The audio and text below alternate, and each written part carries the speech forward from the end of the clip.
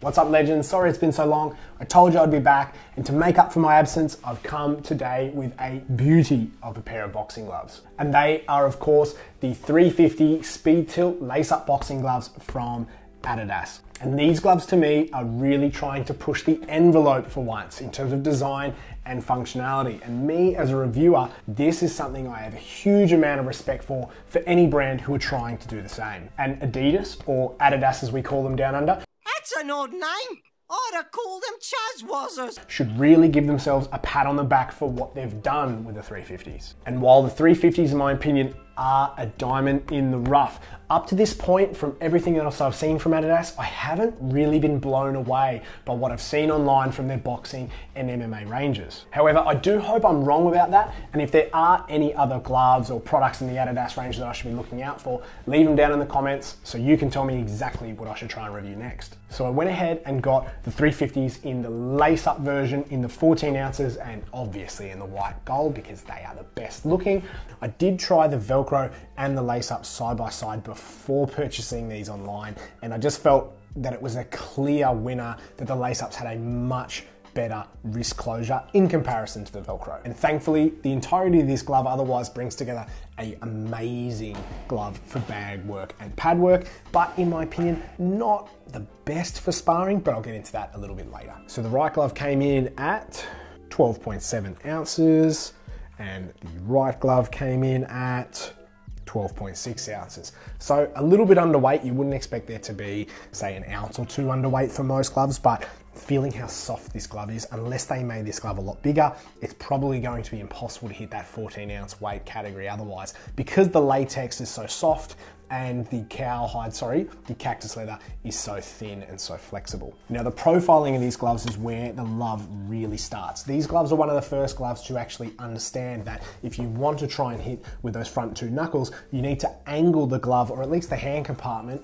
in order to expose those two knuckles. So what they've done is they may have had a flat shoulder so you can expose the four knuckles, but instead they've turned the handcuff slightly, cutting it off at the wrist here, so that way you can see these two expose themselves beautifully, making it much easier for you to hit that target. And while a traditional boxing glove isn't exactly a poor design by any means, this is a much more modern and much more ergonomic and much more effective way for beginners, even pros as well, to be able to hit with those front two knuckles with ease. And in combination with the casing and the padding, you get not only one of the best hand fits, but also one of the best punching experiences I've ever felt in a boxing glove. But before I get ahead of myself, let's take a closer look at the visuals. Now, the 350s to me are exactly the direction that boxing gloves should be heading.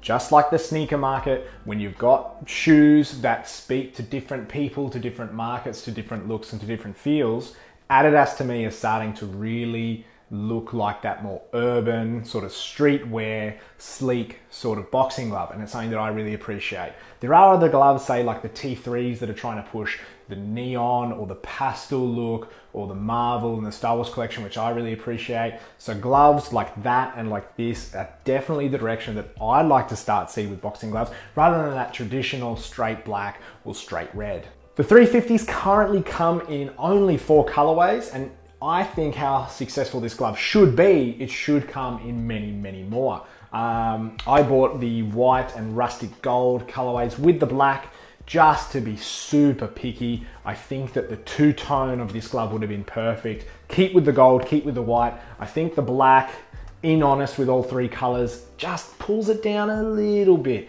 That's, again, being super picky from my end. Otherwise, I think this glove is the best look of the 4 that's currently available. But again, how successful I think this glove should be, there should be at least double the amount of colorways that are currently available. The only tiny other little niggle I have is the Made with Cactus logo they have on these gloves. With everything else being screened and looking really ergonomic and almost streamlined, it's a little bit bizarre that they would just stitch a red label on top of this. Yes, it gives it a bit more of that rustic feel, but I don't understand why you would go ahead with a stitch label on a glove that's really meant to look a little bit more modern and futuristic. Staying on that topic, let's talk about just how good the cactus leather is and how much of a welcome addition I think it is to the boxing glove casing materials. The comfort that you feel, how sleek it is, how sweat wicking I feel that it is as well, and also how little imperfections that it has on a set of boxing gloves. Cactus leather to me could really start to become my favorite non-leather casing that you see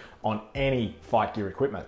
And while I haven't vigorously tested these day on, day off, using these say once a week over the past 12 months, they still look almost brand new. There are tiny little scuffs from other gloves and sparring, etc., but they still almost look like they came out of the packet.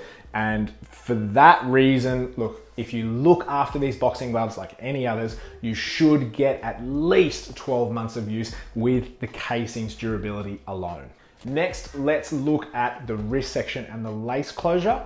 When I look at this, I love the fact that it is a one-piece foam or multiple layers of foams that don't have a separation between the wrist. 95, I would say, % of gloves out there these days have always had that separation between the wrist and the glove compartment. I love the fact that Adidas have voided this and brought lace closures in as well. It makes for a fantastic fit.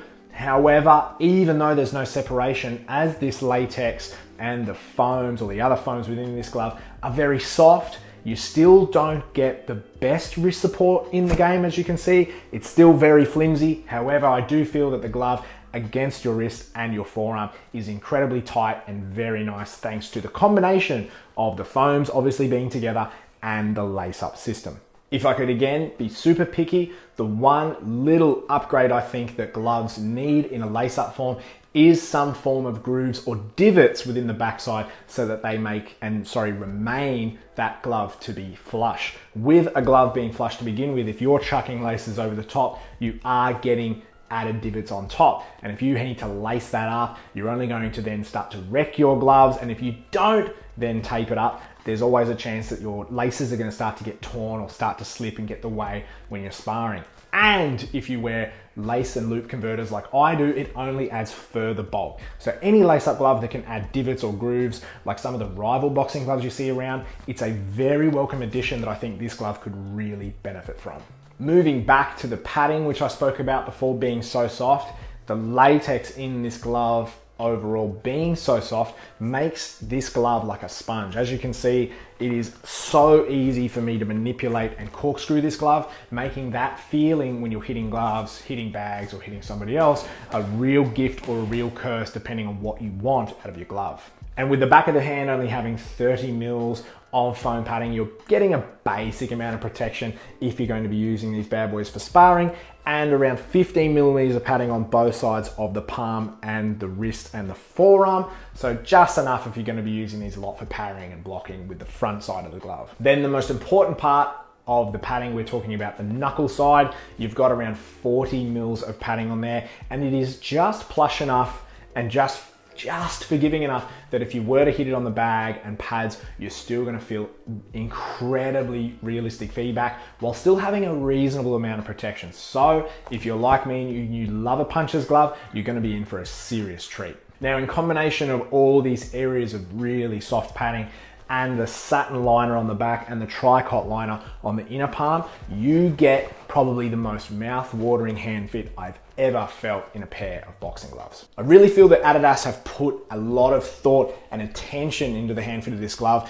As I tried it on for the very first time, this glove melted to my hand immediately. It is so easy for me to open and close my hand. The fingertips of this or the finger compartment here is very, very suitable. It's long enough for my fingers to not be uncomfortable. The thumb is perfect. Everything here just ticks all of the boxes in terms of hand fit.